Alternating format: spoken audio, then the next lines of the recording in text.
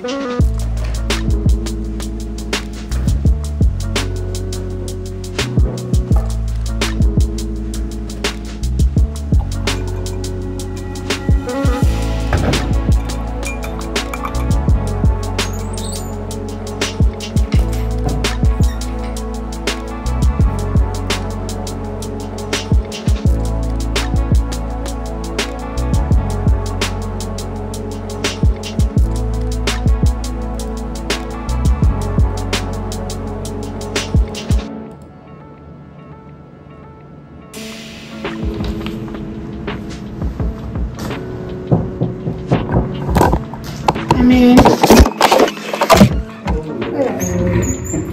are you? I'm good.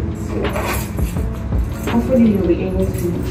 I hope it's not working. Good morning, guys. Welcome to another vlog. If you're new, my name is Bunnies. Please do consider joining the fold by clicking the subscribe button. To my returning subbies, welcome back. I've been talking to you guys so much, guys. Already I just came in now. I haven't had even 3 sips of my coffee. I've gotten a call to deal with an equipment that's not working. I have an email that I need to go get an order, collect an order. Already the morning is busy, so I don't even think I'm gonna have time to talk in this vlog. But I wanted to answer some questions that I get to, like, that have to do with my work. Every time I upload a vlog of me doing something at work, I always get these questions. Okay, so I was like, since I'm doing a 9 to 5 vlog, I think this is a better place for me to answer those questions. So I will carve out some time for me to answer those questions while I'm at work and while I'm busy. But today is going to be a full busy day. Okay, we are doing a DNA extraction, running a PCR, doing a DNA digest, and we're going to be making our agarose gels, viewing them. It's a busy day today. Okay, so stick around. Okay,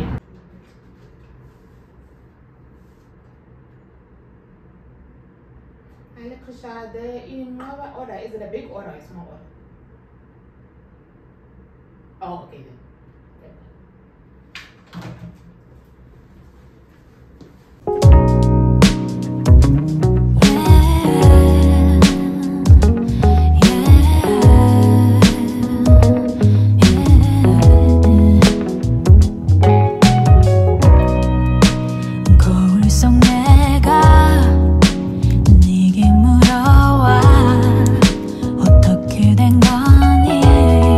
정말 이별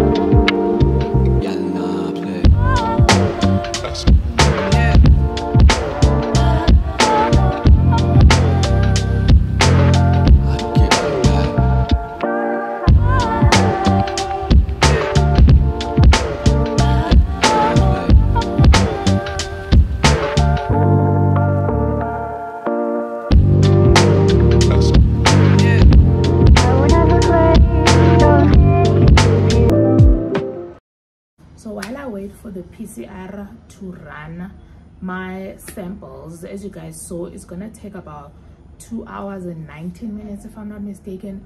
So I'm gonna give it like 2 hours and 30 minutes. While we wait for that, let me just get to these questions. So these are the top 3 questions that I will get here and there in my videos where I show like what I do at work. The number 1 question is, what did I study? Okay, so I have a BSc degree in physical and chemical sciences, with my major subjects being microbiology and biochemistry. Now, the interesting thing about this degree is that when I was about to do my 3rd year, it took me 4 years to do it. When I was going to my 3rd year, I changed my program and I entered another program. So with the change, my majors also changed.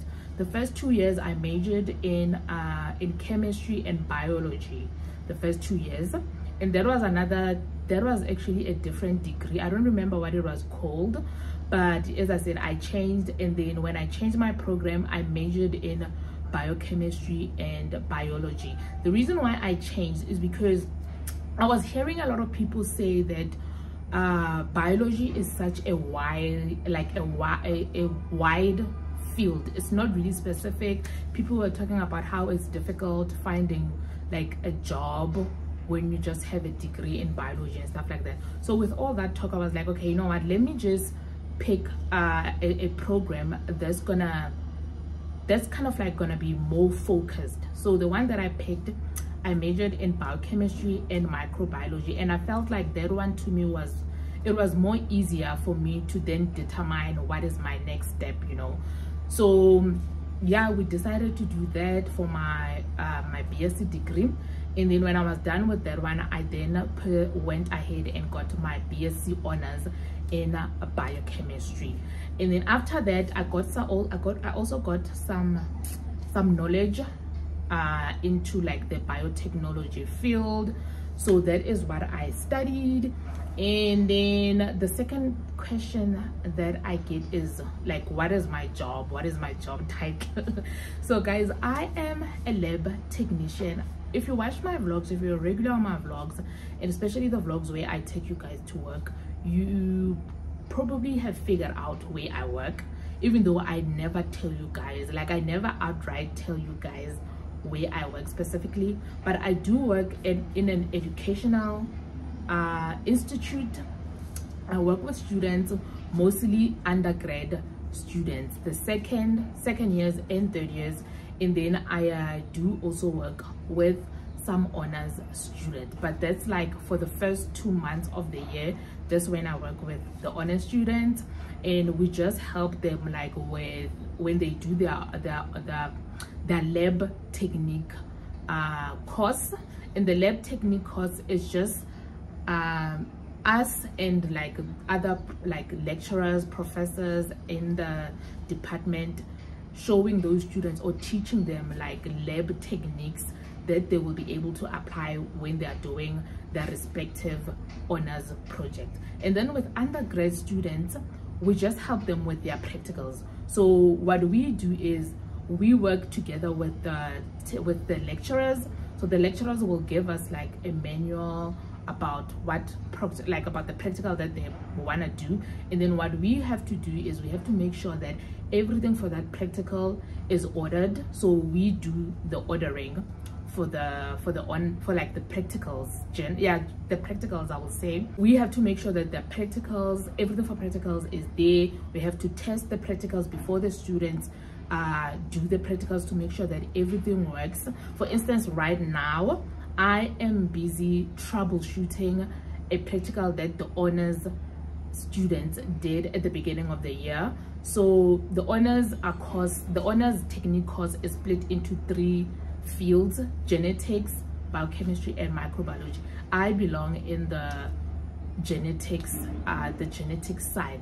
So with our practical, it had a lot of PCR extractions, agarose gels. That's what we mostly do in our genetics side. So the practical that they had, it didn't go as planned. So right now I'm busy troubleshooting it to make sure that next year when the honor students for next year do it, everything goes smoothly, you know. I also do sometimes help out with biochemistry. The biochemistry side normally does like SDS pages, tissue culturing, protein work, and what else am I forgetting?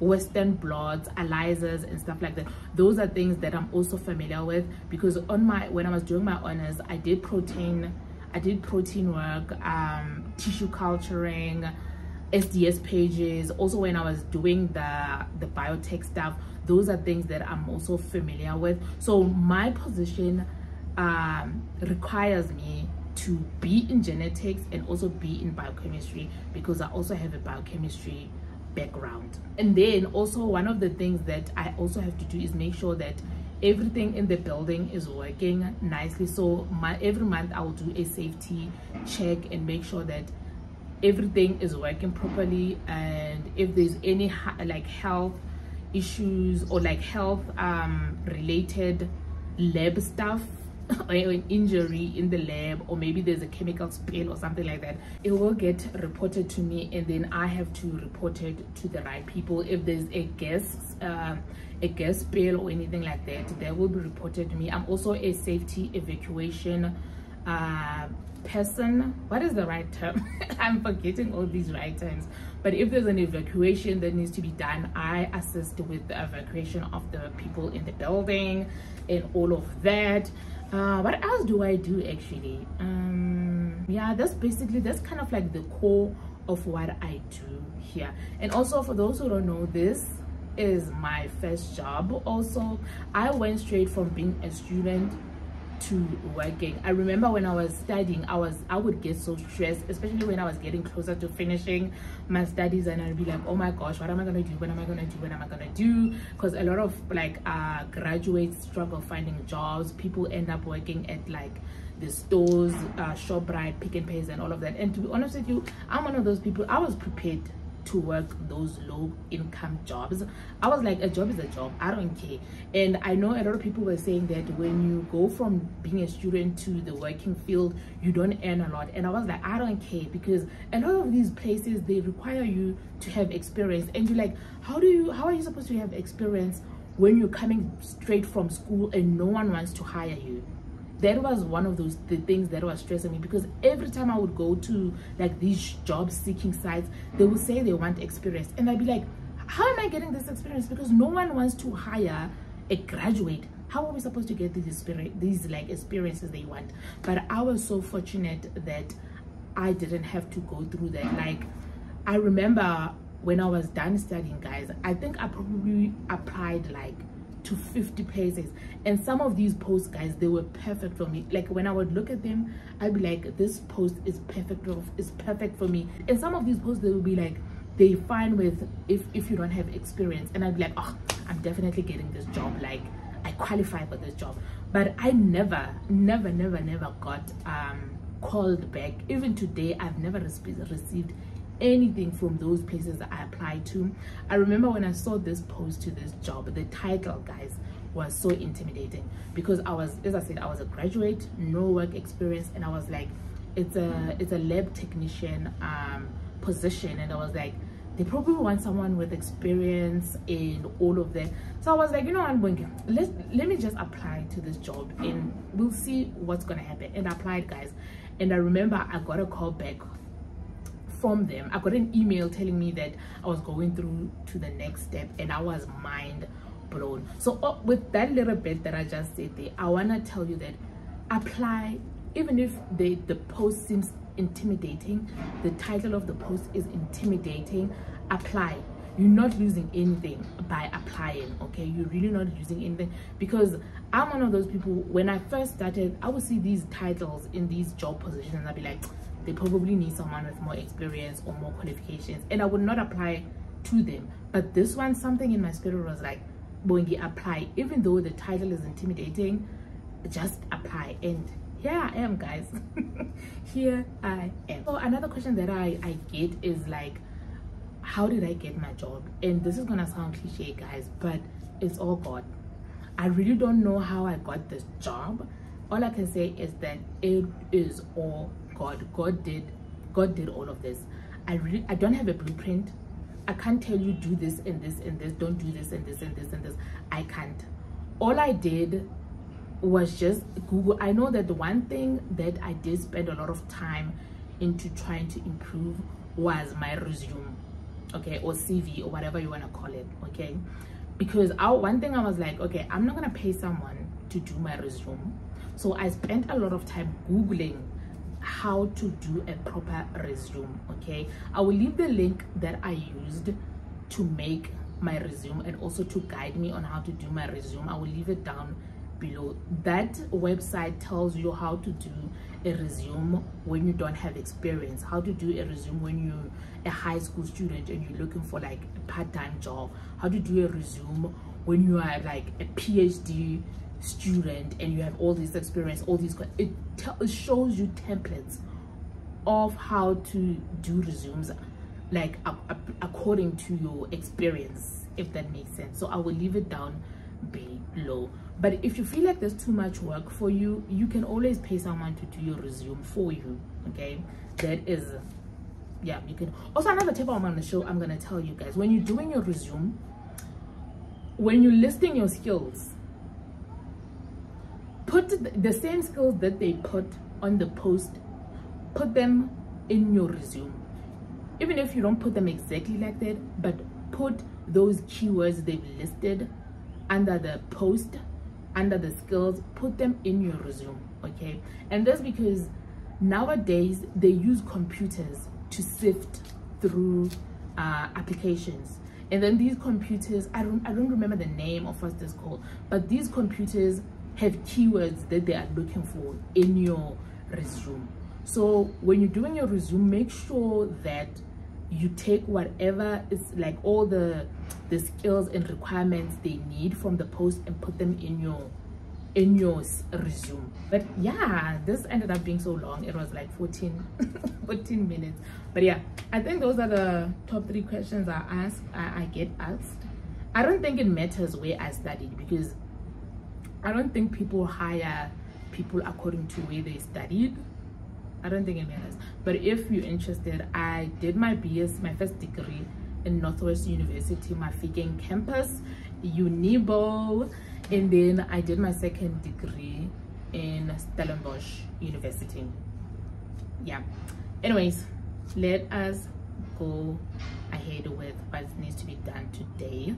I'm gonna be making my gel right now, because once the PCR is done, I need to run the products on an agarose gel so that I can see if I get my bands on the corresponding marker band. Like guys, I don't know, I'm interested because you know when I do these jobs, I don't really want to go, I don't really want to get in, like go into science, like be deep with science. I'm a nerd also. I don't want to go deep, because just in case I confuse someone, just in case someone who's not in the science field doesn't understand what I'm talking about, okay? So I kind of like give you the gist, like the top layer when I'm talking about my job and all of that. But I don't know, I feel like you guys will Google. If you're in the science field and you're like, what is a PCR, you can Google what is a PCR, what is an agarose gel, all of that. Anyways, 17, lead 18, 92, service to right.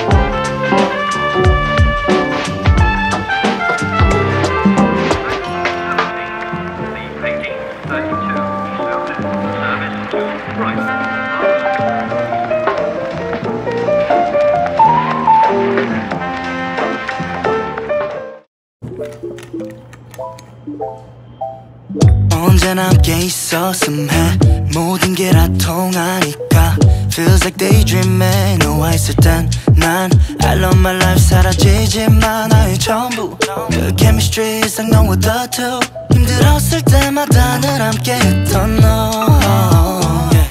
눈이 마주쳤던 그 순간 생각을 공유해 우리 둘 사이의 텔레파시 바라보고 있는 날 봐 Someone like you 한눈에 알아본 넌 나의 replica We don't need to see each other To know that we're on the same wavelength Oh yeah, why can't we just meet tomorrow 아직도 난 아직도 날 찾고 있어 매일이 난 네 생각하다 잠들어 Oh, my heart is beating for you waiting 널 헤매이고만 있어 I don't know what more to expect 물론 아냐 너는 나는 너라는 말은 하고 싶지 않아 정말 보러 갈게 바다 건너 난 널 뭐든 할게 말해줘 자고 싶지 않아 또 나는 홀로 우선 해보는 거야 나랑 YOLO Yeah, 난 너와 나란히 가서 주말이 평범한 연인처럼 밥을 먹고 싶어 내 말 틀린 건 하나도 없어 안 될 거란 생각 이제 던져 너가 없으면 날 okay 난 잘 먹고 잘 살길 okay 맘을 다 부어주긴 좀 그래 잠을 One thing about a PCR, it will take its time, okay? That is why when you're running a PCR, you need to make sure that you have other things that you are going to be doing while the machine is running. Right now, I have 28 minutes left, guys. And for some reason, when you're doing a PCR, that is when time decides to move at a snail's pace. So I decided to do a restriction digest while I wait for it. And the restriction digest, I can keep at minus 20 and I can run that one tomorrow on the gel. But yeah, I am tired, but I am full. I ate. This day is long. I haven't really done this much work since like I don't know, in a long time, because the block has ended. Like, it's exam time right now, so this is kind of like our chill time. But also for some reason you have days where you're busy as heck. But one thing I know for sure is that I need a holiday. I need to go on leave, okay? Because I'm tired. My body is tired, my brain is tired, everything is tired.